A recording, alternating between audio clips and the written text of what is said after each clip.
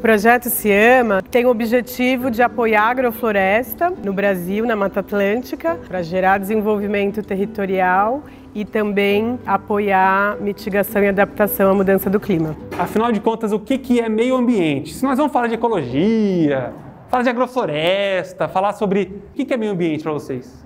Essa estrutura de articulações interinstitucionais, de pessoas, de agricultores e agricultoras, é o que viabiliza mesmo, né, essa massificação que a gente tem falado da agroecologia, dos sistemas agroflorestais. Eu tenho certeza que nós estamos no caminho, através de sistemas agroflorestais agroecológicos, inclusive, que seja o principal caminho que a humanidade vai precisar para a gente conseguir manter um mínimo de equilíbrio do nosso planeta.